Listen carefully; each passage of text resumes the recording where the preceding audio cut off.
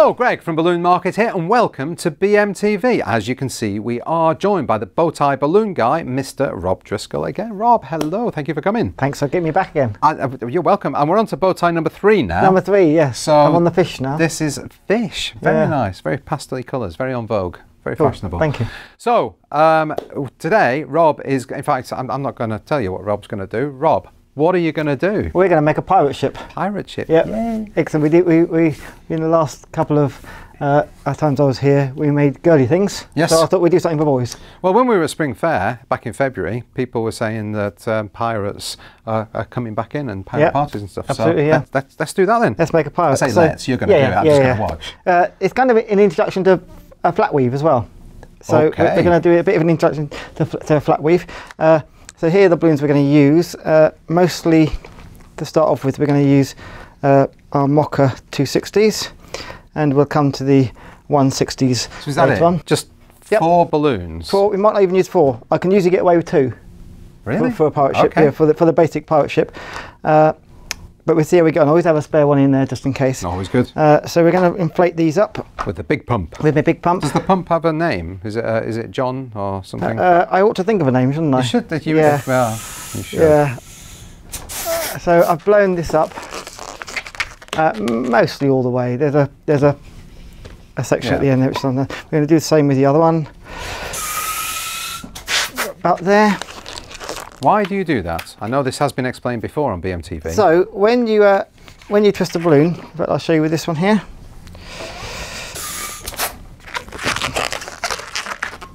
That there is where the air is up to. Mm-hmm. If you hold it about an inch away from there and don't move, if I twist this up like this, you'll see the air getting closer to me. 3 twists and it's already at your fingers. Yeah. If I blew it all the way up and I did all these twists, the pressure would get more and more, and it'll pop. Yeah. So it gives you room to expand. Okay. So that's a very good demonstration. I like what you showed. Yeah. I usually draw a line on it in a pen, and you can see the pen moves down the balloon. Yeah.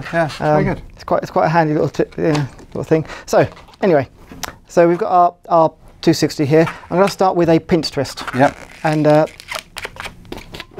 all I do is I make a bubble, a decent sized bubble. Then I take the knot, twist it back in like that. Yeah. Simple as that. Our base of the pirate ship is going to be about, I usually put my hand on it, and I guess about a small hand length. As you get to do this, you'll get to think, oh yeah, I could do it a bit longer, a bit shorter, but it's all down to your own personal preference. Yeah. This is going to be the base of the ship. I'll bring it back. I'm going to measure this one against the same, so it's the same length as the other one, and twist it into our. So that's going to be the base of our ship. Like that. Okay. We're now going to take our other balloon and do a same size pinch twist here. Like that. And this will then go into the opposite side. Okay. Like that. So that's the base of our ship. Now, a flat weave, which is what we're going to do. If you're going to do a straight, what you do is all these would be the same. Because we're doing a ship, we want to go out and get wide as we go to the top. We need to create some spacer bubbles now. All right, so I'm going to start with the longer one of the two balloons here. And now your spacer bubble, I always find this is something you need to experiment with. I do mine quite small, so that's how big it is there. It's smaller, slightly smaller in size than the diameter of the balloon. Yeah. Okay. It is going to stretch a bit when you get it going and be like that, but I've made it just smaller than the diameter of the balloon. Yeah. We're now going to do a long bubble, and because I want it to get wider as it goes up, I'm going to measure this so it's longer than the one below. It's quite a bit longer, it's probably a couple of inches longer. I'll come back, same size bubble here.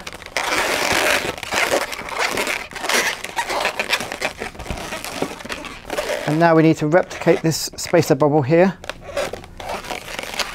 Same size.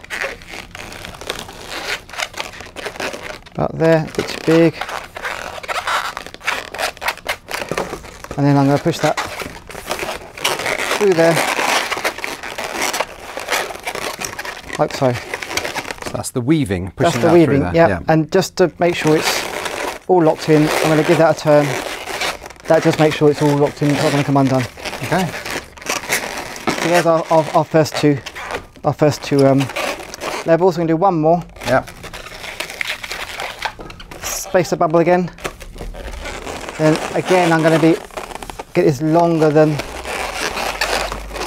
the one before. Now you'll notice here, I haven't got enough to go back. Yeah. That's not a problem. I'm going to make sure that's twisted off here. I'm going to keep hold of it in my fingers. I'm going to make a spacer bubble on the other side, like that. Twist that into there, and now I can use the other side to go back to here, like that. Okay. So that's basically the start of our ship. Yeah. Okay. We're going to call this the front end. Sometimes you end up with the longer bits of balloon left over here, and it depends on how it's built and what you start off with. Yeah. I think that's quite a good size for. I call it the front end. Pointy bit. The pointy bit. The bow. The bow. I should have known that. Yeah, really, yeah, having yeah. been a sea. Exactly. So I'm going to make a couple of pinch twists here. There's one pinch twist. Just that, and another one. And then I can get the front of our ship to sit nicely in there. Yeah. If you've not got enough, then add another bit of balloon in. Yeah. You can quite easily attach another piece of balloon into there. I quite like the fact it's a bit pointy on this one, so I'm going to leave that as it is. Okay. With the back end, I've got this balloon I used earlier to demonstrate. Stay there. I'm going to just put a pinch twist in the bottom here, and I can join that to the back. Make sure it's nice and secured. This bit I'm going to get rid of if I can.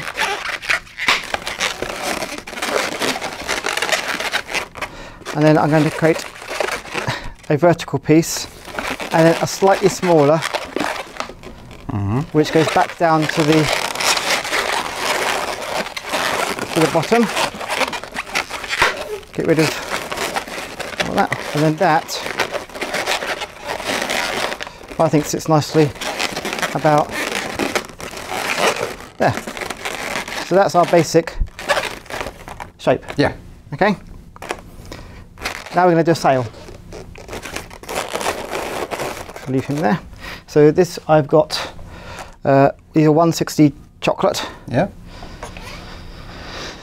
You can usually get away with using 160 for the whole thing. Yeah. I've blown it all the way up to the end. There's a little bit, tiny bit, but that's fine. Because it's nice to have the end of the balloon as clean. Yeah. I'm going to use that as the top of my mast. Okay. Yeah. Okay. I'm going to do a bit of guesstimate here, and I'm going to measure where I think the top of the mast might be. So I'm thinking it's going to be about here, and then I'm going to go through the ship, and it's going to come out the bottom of the ship a couple of inches. Okay. So about there, like that. I'm going to get rid of this. Now this is a bit of a tricky bit. I'm going to pop this, but keep this. That is tricky. You can't let go of the other side, can you? So, you could if you wanted. Okay. Chop it off, and it'll deflate, and then reinflate it again. Okay. Or use another balloon. Yeah. Tie this into a knot. Why waste it? Why waste it? Exactly. Yeah. And then that will fit through there. There's the start of my mast. This is going to be the cross section. So I'm going to have a guess here of how that's going to be. I reckon about there. You want it slightly longer than what you imagine it to be, because I'm going to do a few pinch twists in the middle here. So I'm going to say about there. You take the rest. Oh, like that. How do you know how long to do it? You're literally just I'm just judging. Most of what I do, I judge. Unless it's something really important that needs to be measured, then I will just judge it. Now I'm just going to use a very small pinch twist here, just to. Luckily, I've got a spare balloon. Always good. Yep. So we try that again. Get rid of that. Start again. Up there, I think. Does it worry you when you burst balloons? No, not at all. Just put a new one in. It happens. They're balloons. They pop. Yeah. It's life, isn't it? So there's a very small pinch twist in the middle here. I'm just going to repeat it on the other side. So there's two very small pinch twists, about like that. That's a good looking mast. There we go. Very nice. For ships, they normally go that way. Sometimes I do put them that way, but it's up to you. Personal preference. Okay. Now we're going to put it on the base. Okay. Okay. And oh, I've got some rounds here. Now I mentioned last time I was here, or time before last, I used my pump to size things, and you'll notice I've got all these lines on the side. Oh yeah, I wonder what they were. These are my sizing guide. Okay. So if I want a 5-inch round to be blown up fully, I know that Perfect. bottom mark there, if I cut that to the front, to the top there, I know they're all going to come out the same size. That's a non-electric digital inflator. Non-electric digital inflator. I'm going to go a bit smaller with this, so I'm going to use this mark here. They wear out, and they change colour as they go. So, so at the moment I'm using the partly orange black line there, and up. That's quite a nice size for a base. Get that about the same. Tie those together. 2 more of those. Same there.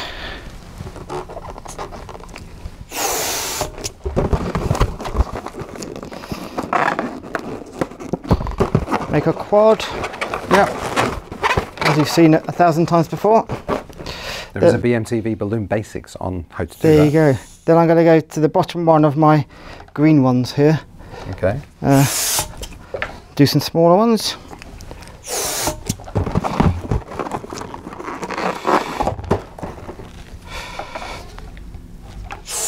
I bet you're just as fast with this as anybody else would be with a digital inflator. Well,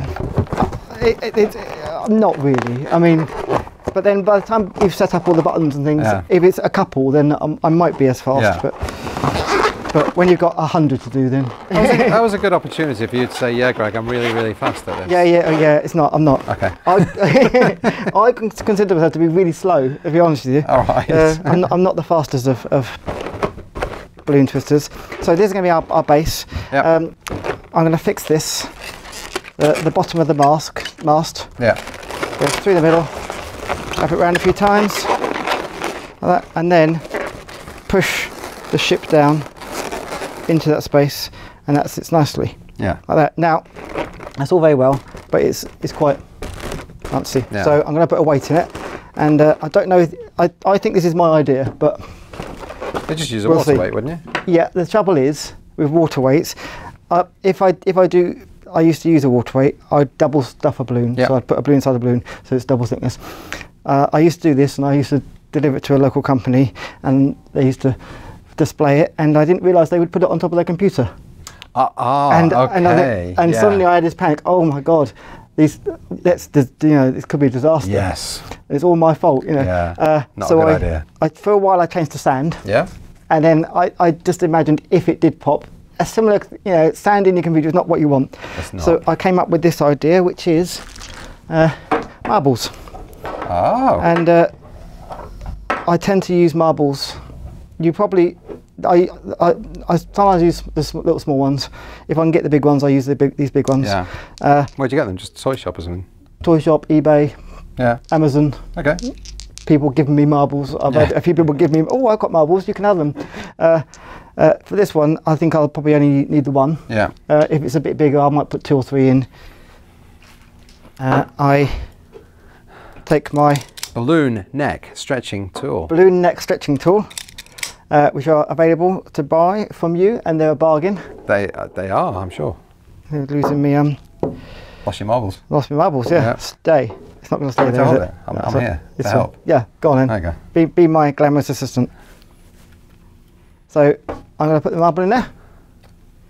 That's it. Push it down. I think I did that really well, Rob. That's very good. Yeah. You've done it before, haven't you? Practice. I can tell. So that's now got a marble in it. A nice bit of balloon to use to tie to. Straight in there. And that is now. So even just with one marble, just feels enough, considerably better. It's enough, isn't it? From a quality point of view as well. It feels heavier, so you think you're getting more. Yeah. It's not going to get blown over by the wind or anything, or even if you knock it. Yeah. That's quite a good. It's like a weeble. Do you remember weebles? Yeah. It is, They wobble, but they don't fall down. You could probably land on the floor, but it will land on the floor. Oh no, it's gone wrong. Sunk.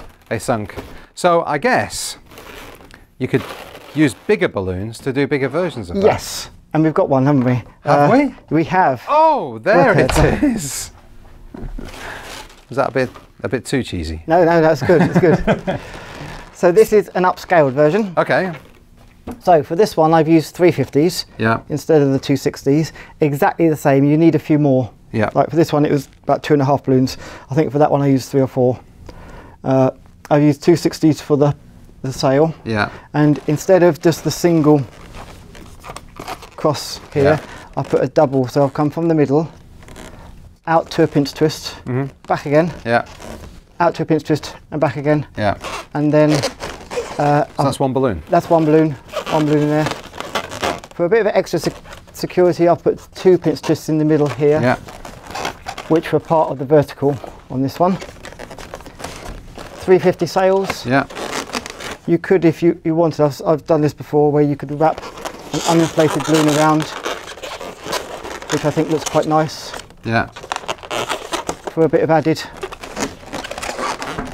texture. Added texture. Yeah, like it. And you've added cannons as well. Cannons as well. These cannons are like that, and I can show you. I won't do it with black. I'll do it with a different colour because it's easier to see. Okay. But they are a tulip twist on the end of a piece of balloon, and I will show you on this brown here. If I blow this up.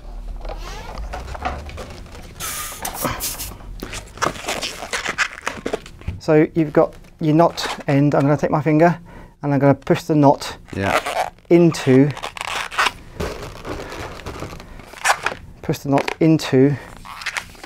So my finger is now about here. Yeah. You can see it back there. And I'm going to grab with these fingers that knot. Take my finger up. So I've got the knot in there. Twist that around a few times. And now I'm just going to push that knot back inside, and this bit of balloon rolls back over there and holds it all in place. Yeah. And that, if I remove the rest of this balloon. There's your cannon. That is a cannon. This is a 161. Yeah. That's a 260 size one, which I've got so you've got on a the back of 260 there. and you put a 160 on this. Join them together with a bit of scrap balloon, and they just fit in here, or let's do it on this one, shall we? Massive cannons on this tiny little pirate ship. Oh, that's brilliant. And I've drawn the anchor on there. Yeah. And that's got a few more marbles in it, but it's still it's still quite solid, and that's cool. Well, there you go. How to make a pirate ship. Rob, thank you very much. That's all right. For that. Now, as a guest, you might know by now, you've been here a few times. Yeah. You get to ask the question of the week. I thought of a question just now, and now I've forgotten it. Excellent. Okay. It was something you said at the beginning of the show. I thought, oh, that's a good question. I'm going to ask that question. And I can't remember what it was. And I can't remember what I said, because that was a full 10, 15 minutes ago. Yeah. So. Yeah. So let me ask a question. Let me think of a good question. What's your favourite pirate word? Oh, that's a good one, actually. We can use that one. So the question of the week this week is, what is your favourite pirate word? Rob, thank you so much for coming in and doing this. Thank you for watching. Thank you for subscribing. See you next time. Bye-bye.